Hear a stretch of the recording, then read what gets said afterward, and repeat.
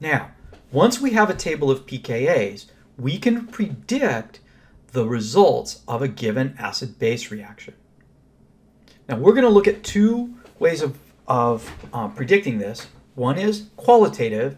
In other words, we're just going to determine which side of the equilibrium is favored. And then one is more quantitative, where we can even get a rough estimate of the value of K equilibrium. All right, so to start with, when we're making our predictions, we need to remember that Bronsted-Lowry acid-base reactions are equilibria.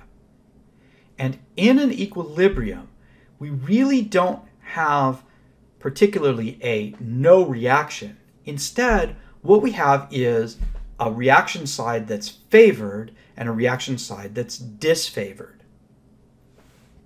So it's really not correct to say, oh, this acid, this base, would they react?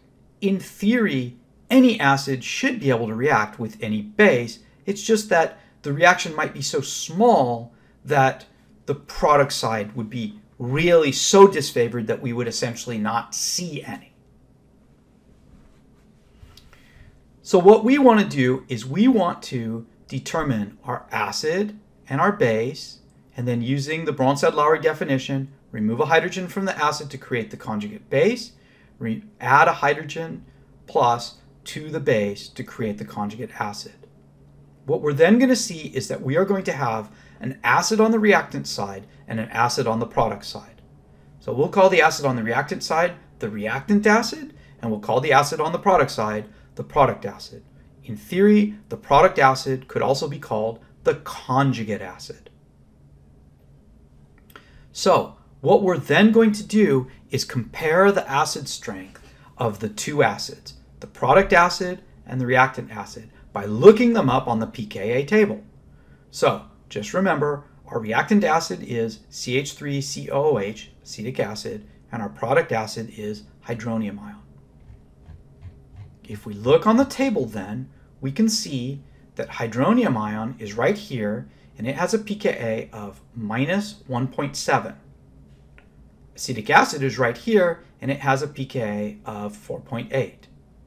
Well, minus 1.7 is more negative than 4.8. It's higher up in this column, so hydronium is the stronger acid. Why is that important? Well, it turns out acid-base equilibria favor the side with the weaker acid. So since this is the stronger acid on the product side, the reactants would be favored. So what we would observe is when we put acetic acid into water, we only make a very small amount of these substances, but we don't make zero. We can calculate that we make a measurable, finite amount of products. So this is not a no reaction, it's a product side is disfavored reaction. We can do something similar, recalling that K equilibrium tells us the relative concentrations of products and reactants. So we have a formula using the pKa to calculate the approximate value of K equilibrium. Now I'm going to caution you, this is not exact. It doesn't take into account activities and things like that, but it's a pretty good ballpark figure. The equation looks like this. K equilibrium is approximately equal to 10 raised to the power of pK of the product acid minus pK of the reactant acid. Now, some of you are going to want to try to convert this into a decimal or something else. Don't do that. Just leave it as 10 to a number. That will be good enough. We deal with orders of magnitude in acid-base chemistry. So, leave it in exponential format. Here's an example. Here's CH3OH, which by our naming rules we should call methanol, and here's hydrogen chloride. It's not hydrochloric acid because it's not dissolved in water. We call it hydrogen chloride. It's actually a gas. To make them react, we would actually bubble this gas through the methanol. Now, methanol in this case could do a reaction, Bronsted-Lowry, with hydrogen chloride, where it used one of its lone pairs, to come out and make a bond to this hydrogen, and then the bond between them would go onto the chlorine. That would create this species where our original methanol has one additional bond to a hydrogen and one fewer lone pairs, and it would have a positive charge. It's in fact very similar to hydronium. Then it would create chloride minus, and that would be our conjugate base. So now, when we look, this is the acid on the reactant side, this is the base, so the related species will be the acid on the product side, or the conjugate acid. So this is our product acid. So we have a reactant acid and a product acid. What we're going to do first is we're going to look up the pKa numbers for those on the pKa table. Let me show that to you really quickly. Here's our pKa table. Here's hydrogen chloride. The pKa value is -7. And here is CH3OH2, positive ion. And the pKa value for that is -2. Don't make the mistake of looking up this number. This is CH3OH acting as a base. But we want to look for what we get when this is CH3OH acting as the acid. We don't have CH3OH as the acid. We have CH3OH acting like the base right here. Here is the related acid. Okay, so now we have those two numbers. So now what we're going to do is just very simple math.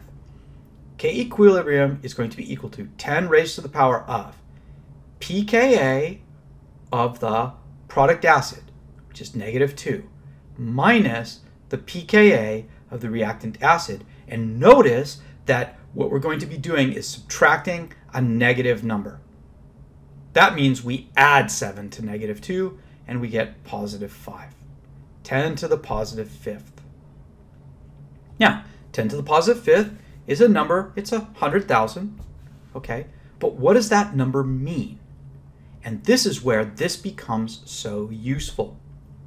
One of the things that may not have been stressed when you discussed equilibria in general chemistry is the fact that basically K equilibrium is a ratio of how much or how many of the products do we have divided by how many of the reactants we have at equilibrium. It's a ratio of how much we have on each side of the equation. So if we look at a number like 10 to the 5th, 10 to the 5th can be written as a fraction by just putting a line and putting the number 1 underneath. So if we then look at it as representing this fraction, what we see is we have 10 to the 5th product. We have 100,000 product species for every one reactant left over. Now, since we have the same number of each, and if we assume we put them in a 1-to-1 ratio, we can get basically an exact count of how many of these we have and how many left over. And you can see that we would have a vanishingly small amount of these left over. This is essentially 100% reaction out to several sig figs. This is really useful to know. Now, what if we ended up with a negative exponent?